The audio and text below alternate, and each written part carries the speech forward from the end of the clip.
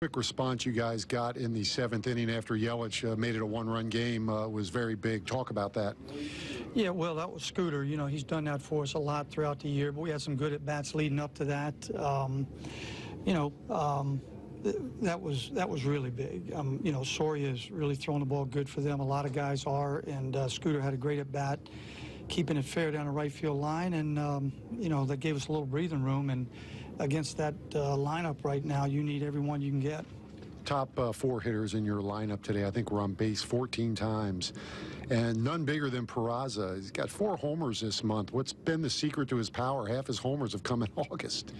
Well, he's a strong kid. He's getting stronger every year. He's a young man. He's 24 now, but he's just becoming a stronger person, and the ball jumps off his bat. He makes a lot of contact, and he's going to hit a few. I don't think that's ever going to be his forte, but it's certainly a part of his game. I think he's going to be a guy who ends up a 15 or 20 home run guy eventually.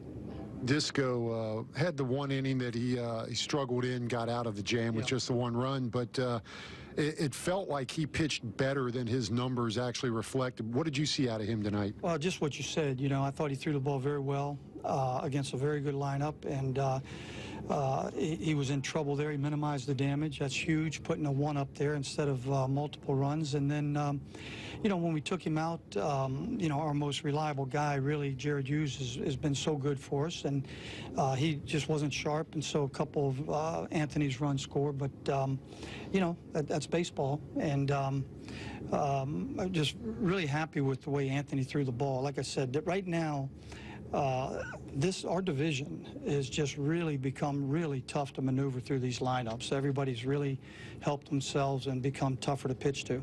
One of the keys to that inning and holding them to just 1 run when Anthony was pitching was the throw by Billy. And a lot of people see him make the great catches and steal the bases, but forget how good of an arm he has. And Tucker made a great play on that too. Yeah, and we've seen him do that before. Tuck does a great job handling those throws and putting the tag on. He sacrifices himself. He dives in there to the runner. And but Billy, he's got to have one of the better throwing arms throughout the National League. I mean, he's throws the ball well. He throws it accurate.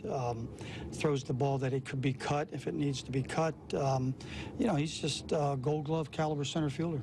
Finally, something odd in that 2nd inning, and I'm not exactly sure what they were looking at. Were they saying that they called a timeout when Suarez left 3rd base, or it looked like the home plate umpire, had called time?